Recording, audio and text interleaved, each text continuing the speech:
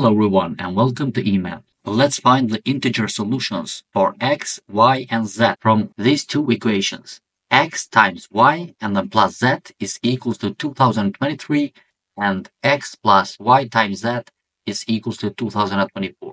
First, I'm going to sort them by 1 and 2. And now I'm going to subtract the first equation from the second one. So we have x plus y times z and then minus brackets x times y plus z. All this equals to 2024 minus 2023. Now we have x plus yz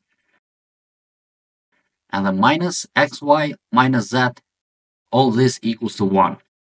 Now from x and minus xy, we can take out an x, and from yz minus z, we can take out a minus z. So we have x and then times brackets 1 minus y and then minus z times brackets 1 minus y. All this equals to 1. So 1 minus y is a common factor here, so we can take it out, and we have 1 minus y and then times what's left is x minus z. All this equals to 1. Now, because x, y, and z are integer numbers, this means that 1 minus y and x minus z are also integer numbers. So now I have to find the factors of 1. 1, it can be written as itself and then times 1. It can also be written as minus 1 and then times minus 1. Now, before we continue solving this problem, if you enjoy solving math problems, please don't forget to like my video and subscribe my channel, because I'm new on YouTube and I need your support. Now, we have the first case is 1 minus y is equals to 1 and x minus z is equals to 1. And the second case is 1 minus y is equals to minus 1 and x minus z is equals to minus 1. So from the first case, we can see that y is equals to 0, z is equals to 2023, and x is equals to 2024. This is the result from the first case. And from the second case, we can see that y is 2. So by replacing y, we have 2x plus z is equals to 2023 and x plus 2z is equals to 2024.